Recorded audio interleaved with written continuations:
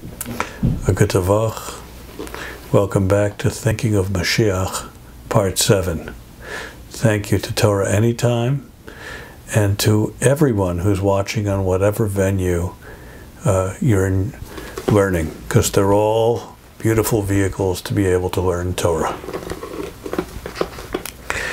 We began last week Perek Aleph of the Chofetz Chaim Tzipisul Yeshua, and there seems to be a contradiction, because Chazal in the Gemara in Sota, at the end of Sota, tells us of the many horrific signs of the chaos of the world that will exist before Mashiach comes. Yet, the final psukim in the Torah that speak about Mashiach state completely the opposite. It seems that Geula tiyeh kasher nashuv el Hashem. The psukim in the Torah state that Mashiach's going to come when we return to Hashem. V'haya ki yavo eilecha habracha v'haklala v'shavta Hashem elokecha v'shamata b'kolo, that it'll come a time when the of blessings and of curses, and everybody will return, or not everybody, v'shavta, and you will return to Hashem and listen to His voice. Az yashiv Hashem eshvusecha, then Hashem will return. His presence, the Shechina, the Beis Hamikdash, hu davar tvarav tacha. May Hashem, this is a great gift and a promise. Shekein yeh b'vadai, kamo shekasav Ramban, as the Ramban says at the end of Dvarim. So how could it be?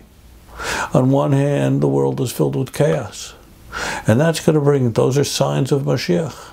On the other hand, the Torah states in the end of Dvarim that the Mashiach is going to come when Jews recommit and connect greater than before, and they return. How could they both be true? Says the Chofetz Chaim, Yesh kama tshuvos l'vara inyan. There are many answers, but the bottom line is that they are both true. They are two ingredients in the formula that will bring Mashiach.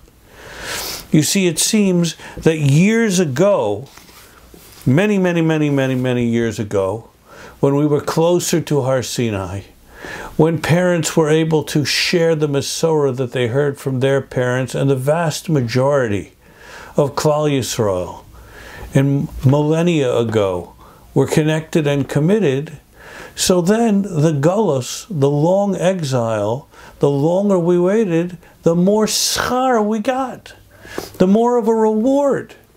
However, in our generation, nimsa sheshnei sugei anashim, we see we're bifurcated. There's two types of Yidden in the world. There are those that are coming closer, and there are those that are moving farther away. And those that are moving farther away don't even know where they are that they're moving. They don't even know what they're missing. They don't know Shavuos, they don't know Tisha B'Av, they don't know, they don't know. So what's HaKadosh Baruch Hu going to do for them? So the answer is that He's going to remember His children. He's not going to forget them. And we have to know that at the end of days, Hayotze midvareinu, shebizmanenu yesh yotzer litzapos l'kavos, that we have to look for Mashiach more now than we ever have before. He said 100 years ago. Because if we don't, so much of the Jewish people is just going to break off. They're falling off the cliff. As many as are coming in, that's how many are falling off, if not more.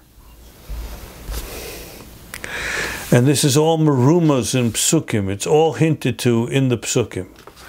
And the question that a person has to ask is, in which camp do we want to be? Do we want to strive and try to be in the righteous camp? To do the best that we can, to do the mitzvos as best we can, to study the Torah the best that we can, to be balei chesed and balei tzedakah, balei emunah, or Rachmana litzlan, do we want to be the side that is falling through the cracks in front of our eyes? You know, in the early 1900s, in the mid-1900s rather, there were slaughterhouses in the United States all over, almost everywhere. In Camden, here in southern New Jersey, there were slaughterhouses. Nowadays, you can count the slaughter production houses of kosher on 2 hands. And the big ones, maybe less than 2 hands. You want to know why?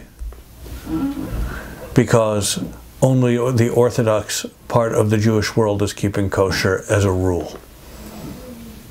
And therefore, we don't need as much kosher as we used to. That's why it's more expensive also. And so the Chavetz Chaim says at the end of chapter 1, Tzarich kol ish lihtchazek. Everyone should strengthen themselves. Ka'es biyedias haTorah. With your knowledge of Torah, ubekiyom mitzvosav, and your fulfillment of mitzvahs. She'achar sheyavo HaMashiach, because when Mashiach comes, and may he come soon, this week, Shuv nikra'im osama, Hashanim shanim asher ein bahem chayfetz. Kamo shamar akasu v'schores barecha v'yimei b'churosecha asher liyavo yimei ra. You're not going to get those years back. You're not going to have the opportunity. Asher tomar ein li bahem chayfetz v'amar chazal eli yemos HaMashiach she'ein bahem lo schus v'lo chova. Once Mashiach comes, the game's over. Our choice is beyond and behind us. Now is the time to make the commitment with clarity, with precision. Small.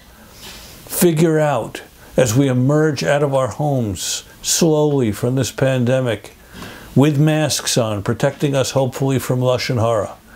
Everyone has to think about how they're going to be mechazek or mechuzak, to strengthen and be strengthened, so that they are preparing and that they are on the right side of the tzidkus and are on the wrong side of the chutzpah yaska.